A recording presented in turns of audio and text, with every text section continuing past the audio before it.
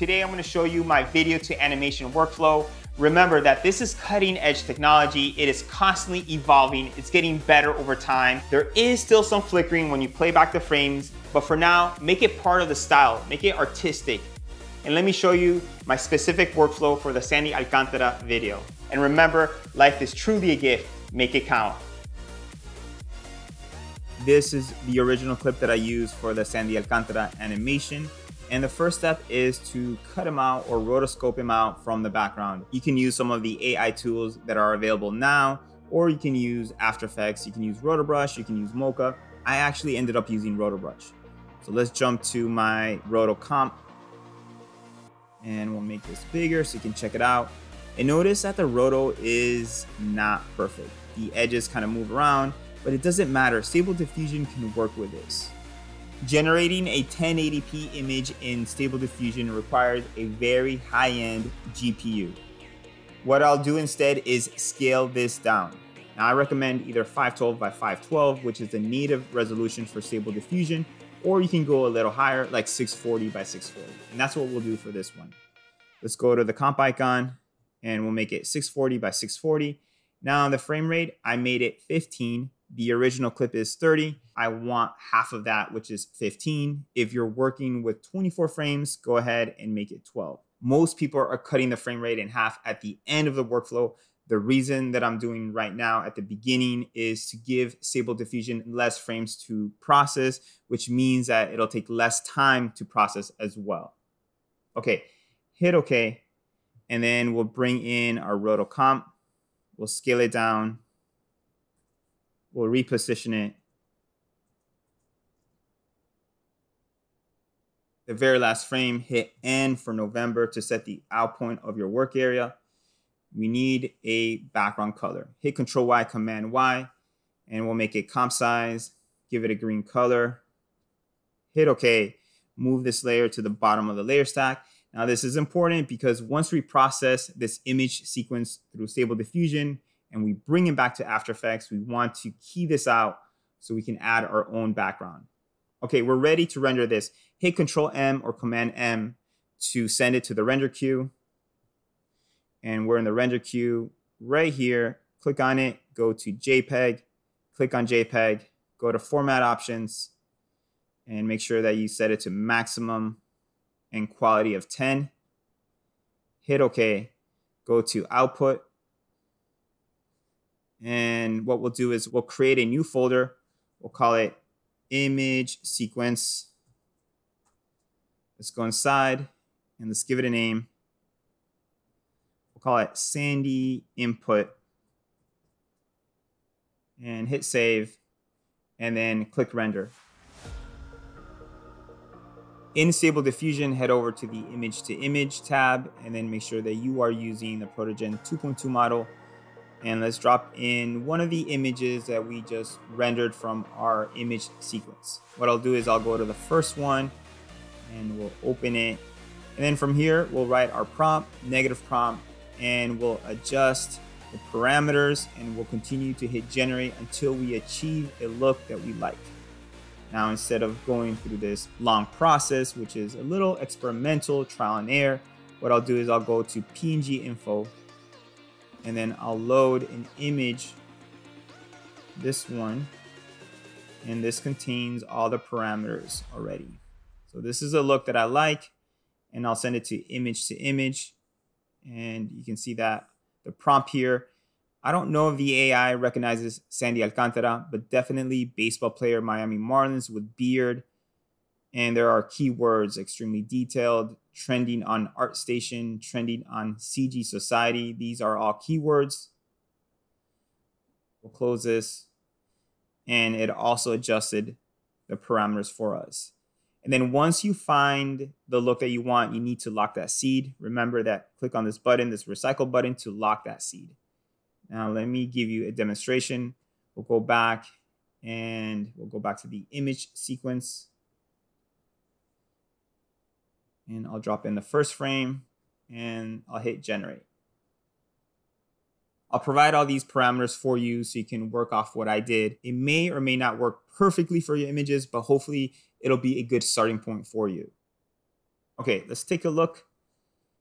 And it's looking pretty good. It's not perfect. You can see that the logo for the cap, the M for Miami, it's off. Miami, the spelling is off. The logo for the Marlins is not there, but that's okay. It's looking really great.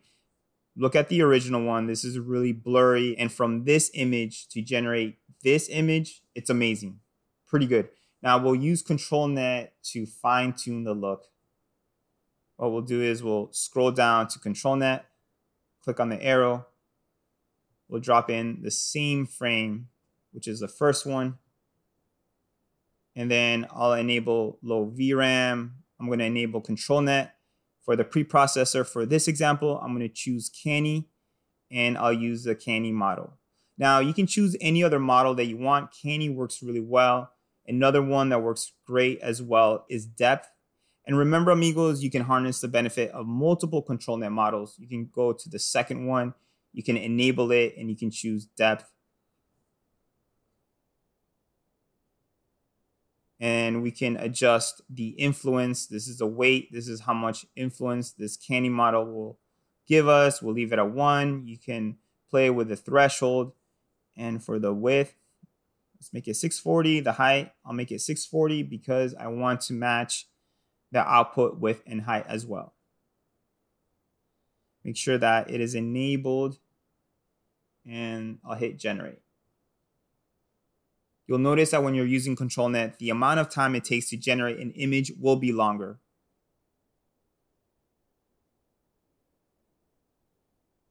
Okay, let's take a look, but before we do, let's go to this image, and this is what the Canny model produced for us. This is the silhouette or an outline of our image, and it forces the AI to stick to this pose or composition.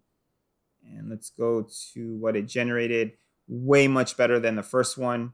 You can see that using ControlNet and using Canny, it's making the logo much more consistent with the original, the M for Miami. Miami, at least you can see the I, the A, the M, and the I, the logo for the Marlins as well. Not only will it help us stay closer to the reference image, but when you apply that across the board and you play it back as an animation, it'll be more consistent. It'll hopefully have less flickering as well. We're ready to generate all the images for our image sequence. What we need to do is go to batch. We'll go down to ControlNet. We'll simply close this, make sure that it is enabled. And all we need to do is specify the input and the output directory. And I'll go to this folder. I'll copy this. I'll paste it in.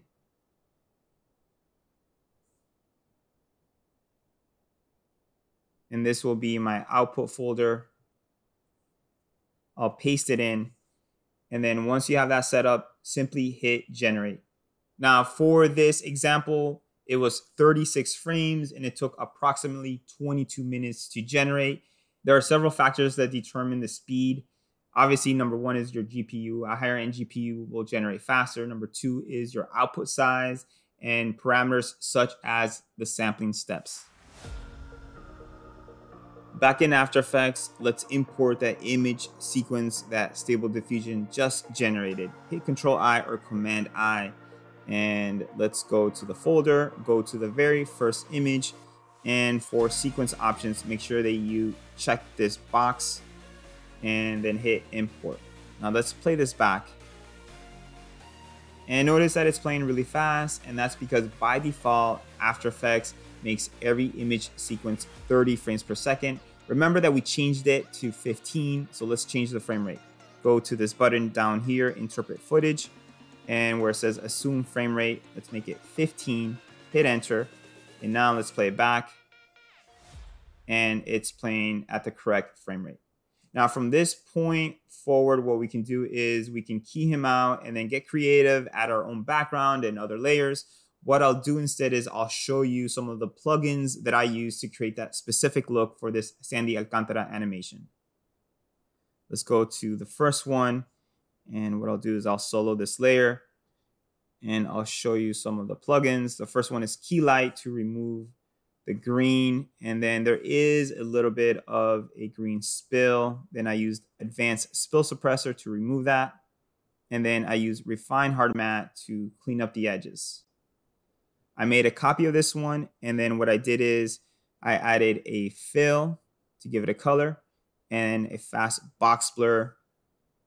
And then I moved it over to the right, and I repeated the process for the blue one. This one I moved it to the left, and it creates this cool kind of glow outline for him. And then finally for the background, that's nothing other than Universe Red Giant Texturized Motion. Use their abstract. They have a couple of different options. For example, marker, that's pretty cool as well. Gives it a completely different look. Now the second one is simply a copy of the first one. I just simply added some text. And let's go over the text. And the first one is the text in an outline. We have an outline, and I added Deep Glow, which is a really great plugin to get awesome glow. Now you can use also Video Copilot Saber if you want. That is free. This is obviously a paid plugin, but it is plug and play, and it looks really nice. Now for this one, it is using, let's go to this one. It is using Shadow Studio 2. It's another great plugin. It helps you achieve really nice shadows. And the last version, again, is simply a copy of the first one. The only difference is I added halftone. This is from Boris FX Sapphire Collection. It gives you this cool halftone look, this vintage kind of newspaper look. And I added Prism Lens, which is one of their newest plugins in their Sapphire Collection. And that is it, amigos. Hopefully this gives you ideas of what you can do for your very own video to animation AI art.